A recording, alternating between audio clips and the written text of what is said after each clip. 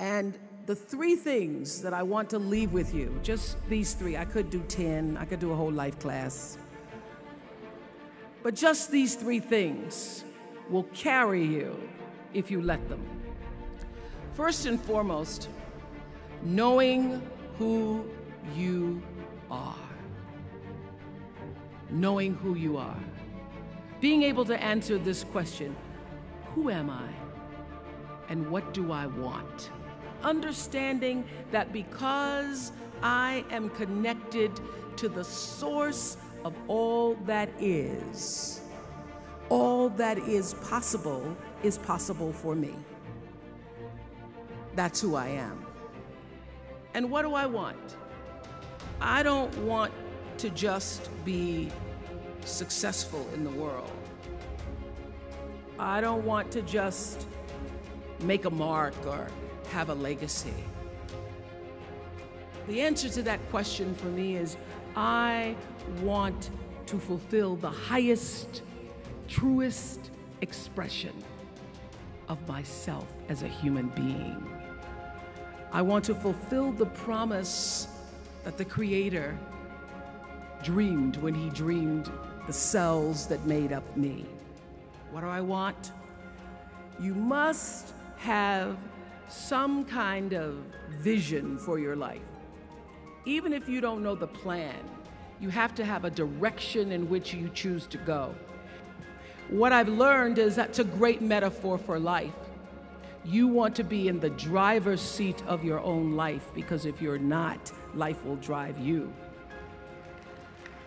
So, knowing who you really are in this space and time that we embody.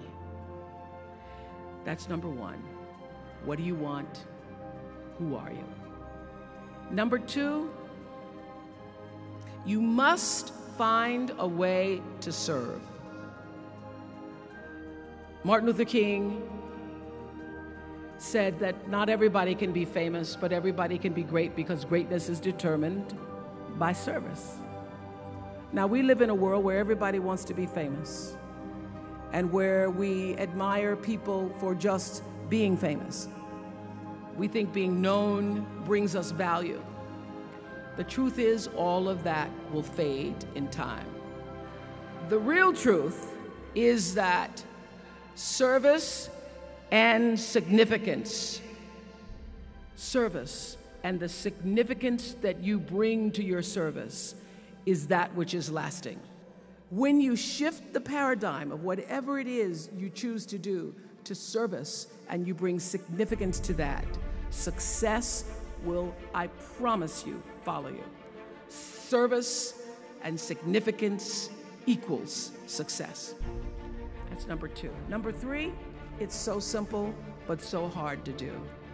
Always do the right thing. Always.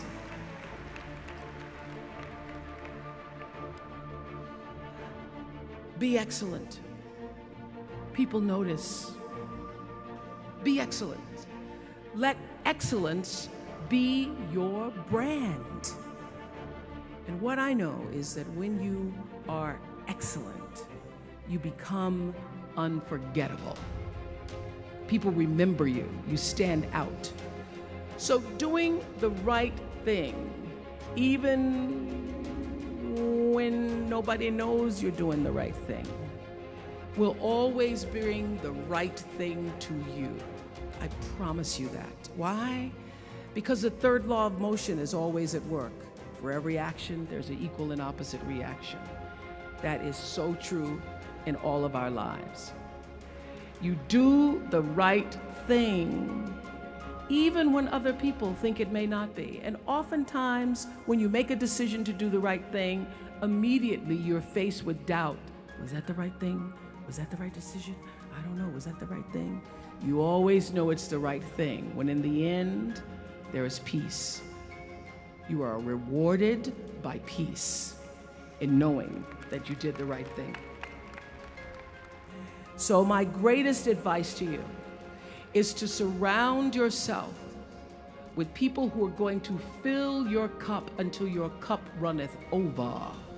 And what I know for sure is that the biggest choices begin and end with you, your internal big questions.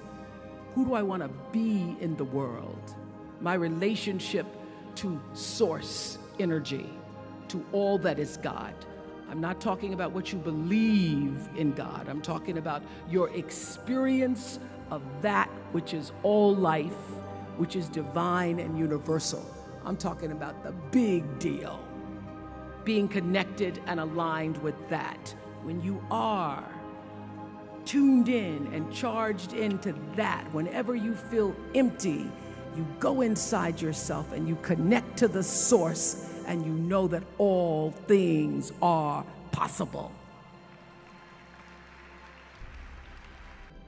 And those three things will not only lead you to a blessed life. I stand as a witness. My life is so blessed, I can't even take it in sometimes. It will lead you not just to a gifted life and a rewarding life that fills you up, but a sweet life. That's what you want. You want the sweetness. You want it to be so sweet, so that even when the storms come, and they will, you'll know this too shall pass. This too shall pass. The storm is passing over, and you shall not be moved, because you know who you are.